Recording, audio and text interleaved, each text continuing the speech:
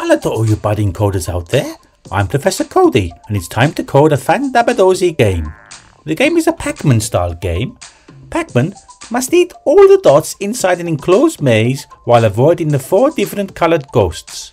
Remember, if you like making this game, give it a big Professor Cody thumbs up. And why don't you subscribe to this channel so that you'll be the first to hear about our new games videos. Now, let's start by opening the Scratch game template in the link in the description below this video. Select See Inside and you'll find the sprites have been created to help you to complete the project. Now first get the green flag block and then we need a forever block. What we're going to do is we're going to program the movements of the Pac-Man sprite. So we're going to get an if, and first of all we're going to see what happens if the up arrow is pressed. First of all, so let's change that there to up arrow. And now we need a pointing direction. Let's get that. And this one will be pointing in direction 0. And it will be moving 5 steps. So let's put that in there and change it to 5. Now we're going to duplicate this. And we're going to make the down arrow now. So let's just change this to down arrow. And this will be pointing direction 180. So let's change that.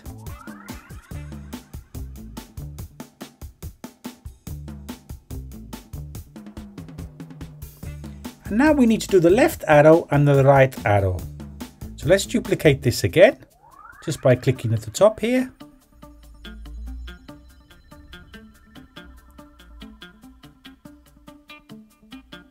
And we change this to left arrow.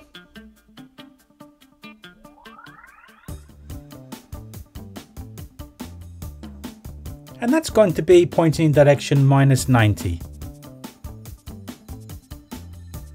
And now let's do the right arrow. And that's pointing in direction 90. Okay. Now what we need to do is make sure the Pac-Man sprite stays within the black borders of the maze. So we get another if, and this time if it's touching the color of the maze, we need to do something. So let's get the color of the maze first. So let's just choose the color chooser there and click on that. And that gives us the color of the maze. So if it's touching the color of the maze, what we want to happen is that it moves -5 steps. So it goes backwards when it touches the edge. Okay, let's move it around. That looks good, moving fine. I like it a lot. Now, what we need to do now is get the red ghost moving as well. So we're going to get a green flag block and we need to show it at the beginning of the game. So let's get a show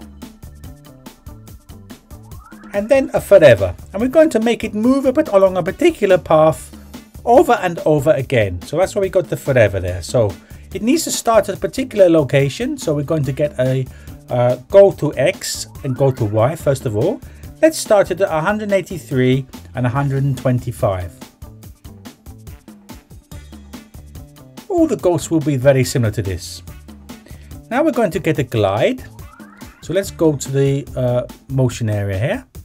And we're going to glide it and pick a random number. So basically it will glide for a different length of time.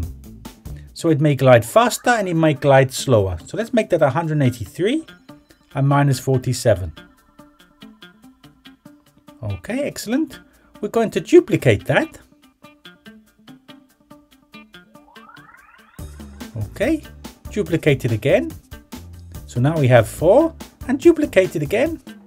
Now we have 8.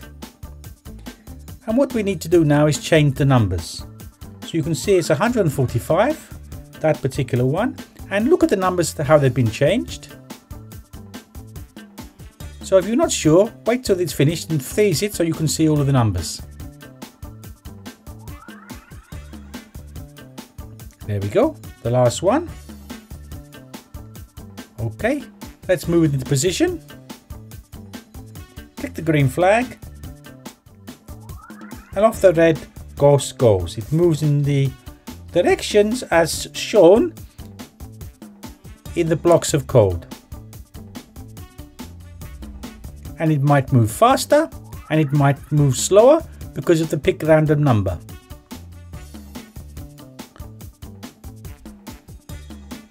Okay, what we're going to do now is repeat the same thing for the green ghost and the blue ghost and the purple ghost. So freeze the screen so you can see what you have to do for each. Now the room moving, you can see we've got all the ghosts moving.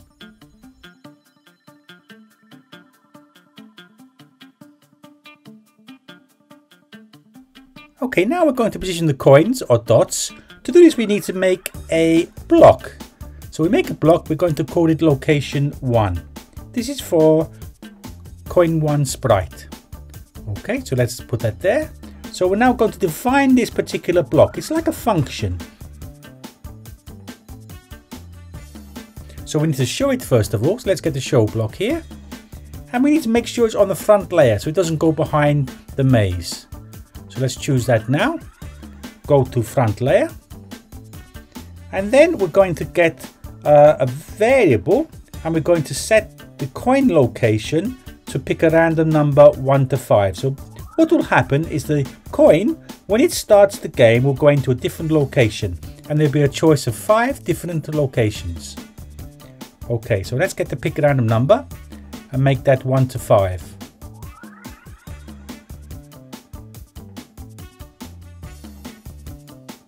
So now what we need to do is decide what happens when it gets to each of the locations.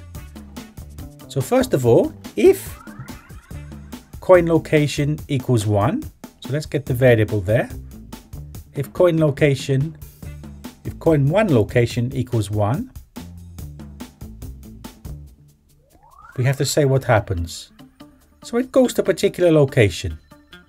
So we put that in here, and this time it's minus 99 and 75. Put those numbers in. So we have to make 5 of these. So we've got somewhere for it to go for each location. So let's duplicate this. Okay, duplicate it again.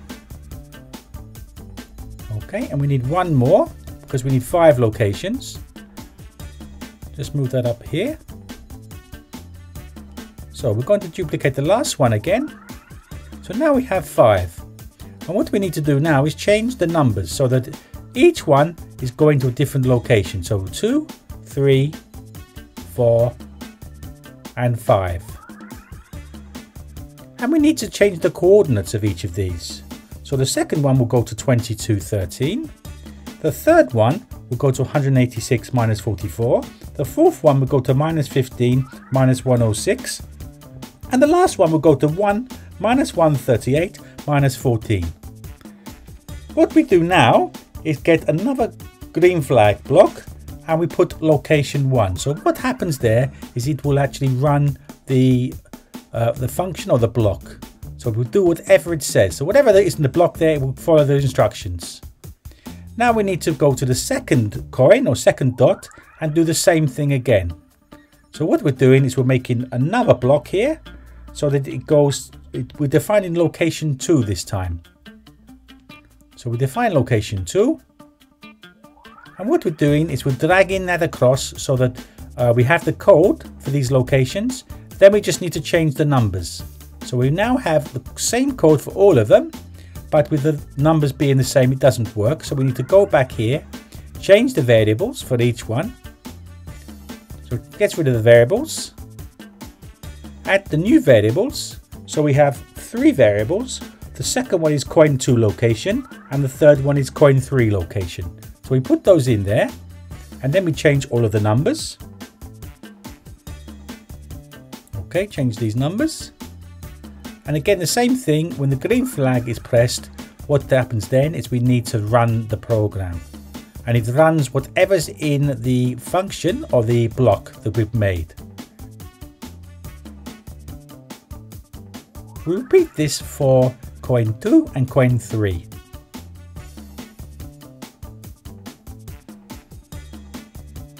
So now we have done coin 2 and coin 3. They will go to different locations and it'll be a random location each time.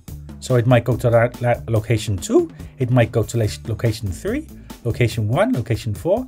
As you can see, they've just gone to a random location. And press the green flag again, and then we go to another random location. That's working really good. There we go, different location each time.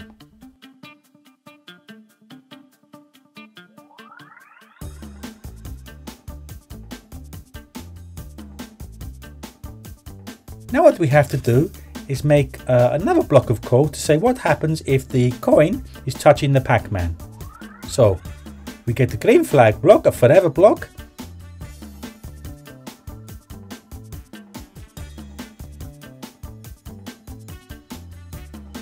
If it is touching Pac-Man, then what happens is, first of all, we need to change the score by 1.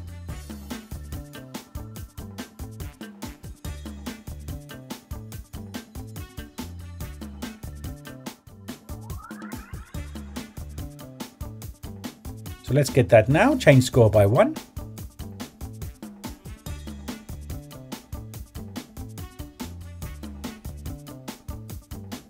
Okay, so let's change score by 1.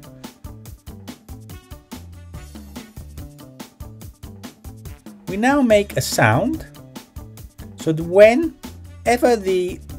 whenever Pac-Man reaches the coin, it makes a chomping sound.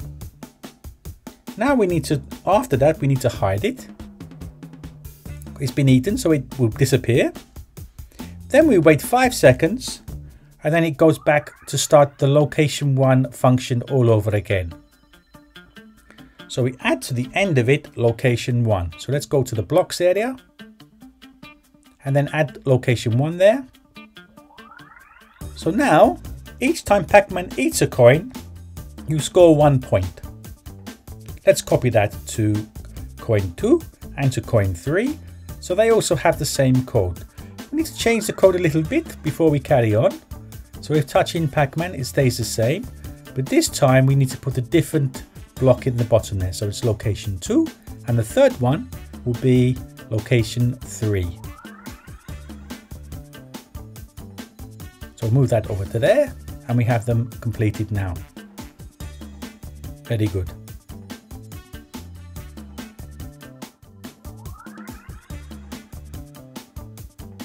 Now what we need to decide to do is what happens if the ghost catches Pac-Man. So we get the green flag block, a forever block, and then we need an if. And if the ghost is touching Pac-Man, we need to decide what happens. So let's just choose that there. And if it is touching Pac-Man, then we need to lose a life. So that you start the game with 3 lives, and each time you touch him, you lose a life. So let's do it there. And then we change the variable life by -1.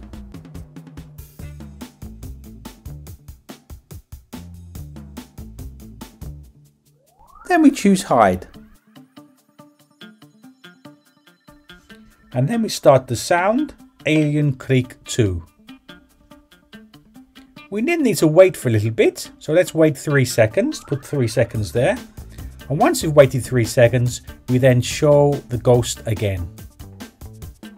So it disappears once it's touched the Pac-Man, and then it will reappear again. So we copy this code across to all of the ghosts.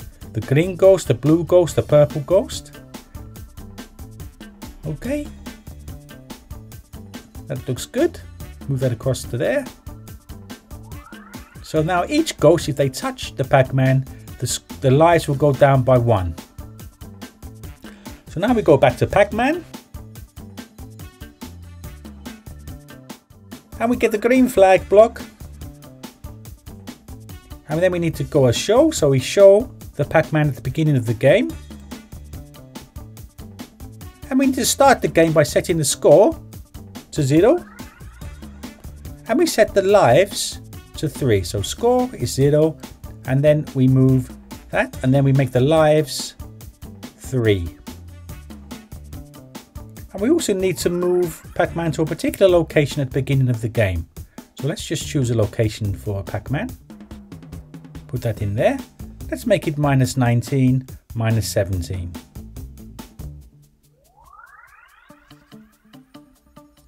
Now what we're going to do is make Pac-Man look as though he's moving. So we're going to get the forever. and we're going to use different costumes. So Pac-Man has 2 costumes. So we're going to choose next costume there, so it goes from one costume to the other. And we need a slight delay in time there, so we're going to get a wait, and it will be 0.2 seconds. So it will wait for 0.2 seconds and it will keep changing costumes. Now, we need to say what will happen at the end of the game. So if the lives is less than 1, then we need to finish the game. So we need to get the variable lives, put it in there, and then make it less than 1.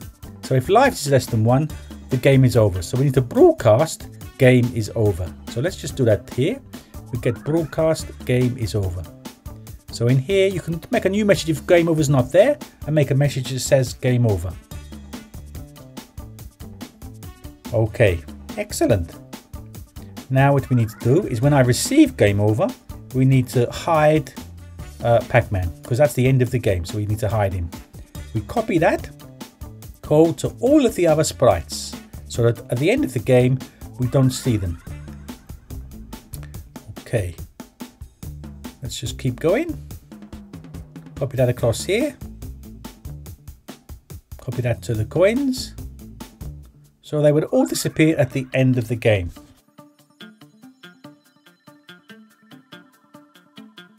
Okay, now for the Pac-Man, when I receive game over, we need to say what happens, and it starts to sound emotional piano. So you hear a particular song at the end of the game. It would also tell you your score. So we go here, say, and it will say the score for 2 seconds. We're going to use a join here so we can say the variable name. So we put the variable in here, which is score, and we can say your score is, and then we use the variable to show the score. So let's get that now. We do that for 2 seconds, and then once that's happened, we need to hide it. So we go to hide here, and then we wait 5 seconds and we stop everything. So let's just wait 5 seconds here, make it 5, and then we use stop all to stop everything. That's it. Excellent. Now, the last thing we do is go to the backdrop here. And what we need to do is say what happens when the game is over on the backdrop. So we go to when I receive game over. We're going to switch the backdrop to an end of game backdrop. So let's just choose that now. And we're going to choose game over as the backdrop. And then we'll stop other scripts in the sprite. So stop, and we'll change that to other scripts in the sprite. So that's the end of the game. I hope you've enjoyed it.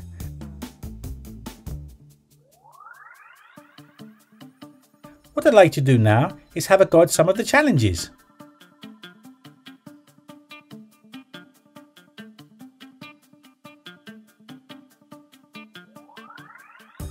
Have you completed the challenges or even made your own Fan-Dabadozi game?